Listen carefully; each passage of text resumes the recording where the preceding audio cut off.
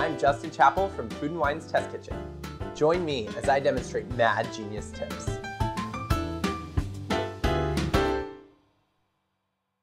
The most common way to cook whole chicken is in a roasting pan. But for people like me who love crispy chicken skin, that way is not so ideal. I have a mad genius tip that's gonna get your chicken crispy all the way around. And it starts with this, a Bundt pan. What we're gonna do is start out by filling our Bundt pan with some aromatics because that's just gonna add flavor to the chicken. So I'm starting with some lemons, nice big chunks, and I'm also adding some onion and thyme and bay leaf. The next thing you wanna do is take a piece of foil just like this and fold it up because what you wanna do is just cover the hole in the Bundt pan.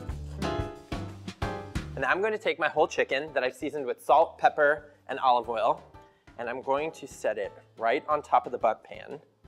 And now our chicken is ready for the oven. We're gonna pop it in at 425 degrees for about an hour, and it's gonna be brown and crispy all the way around.